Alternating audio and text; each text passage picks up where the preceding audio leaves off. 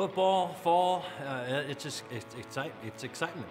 It's the community coming together. It's the quad drums beating in the background, and it's the football team running out of the tunnel onto the new Calvary Field for the first time.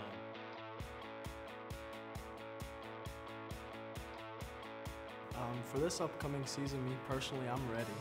Because last year I didn't really get to play too much. I only played the first couple games and then I got injured. So I'm ready, and I'm pretty sure most of my teammates are too. The moment that every football player dreams about, their senior season, they get to run out on the field for the last time, and it's just a great feeling. I've got some great expectations for the season. Man, I'm really excited about this upcoming season. I think it's going to be a great year. I think it'll be one of the best years in the last couple of years. We have a lot of new kids coming into the school. We have a lot of new talent. We've been working hard this fall during two-a-days, getting ready for this season. So we're prepared, we're excited, we're ready to get after it. I feel like it's going to be a good season. I think we're really going to surprise some people. I think we have the potential to go all the way and be state champs this year.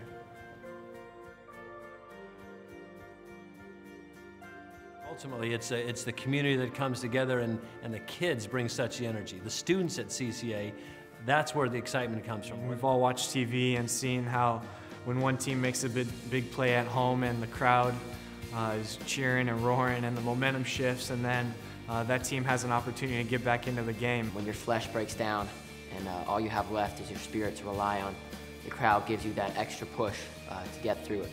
And that's the main thing that I think the crowd gives us, is that energy, that extra push to keep going and fight for our school and fight for your brothers on that field. And it's just an amazing experience out there. I know it's going to be hot. I know it's asking a lot, but we really appreciate you guys. So, yeah, that's why, even if we try to act all cool, like seem like we don't need the fans, we really do. We really love you guys.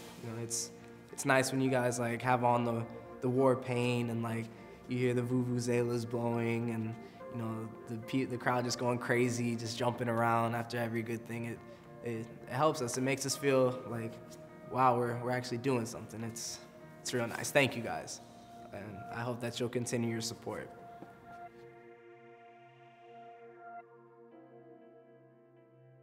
It's more than just going out and playing a game. I mean, there's a lot more to it. We're seeking to make an impact as coaches on the players' lives, but also on, like I said, our opponents and fans and people who watch us play. We want to play at such a level and at such an intensity and such a level of excellence that it catches people's attention to where now we can be a witness to them and talk about Jesus Christ.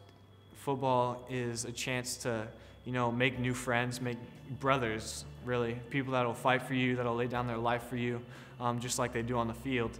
But I think it pushes you beyond what you think you can do, and I think it's a great way to find out who you really are.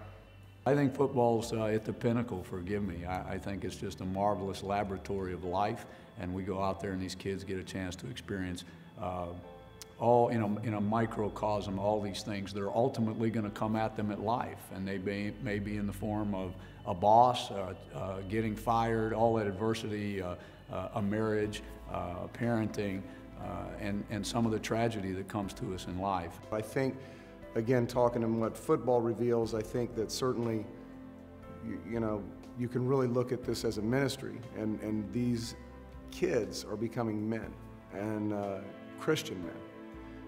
And that's what I'm really excited to be a part of. That's the purpose of football.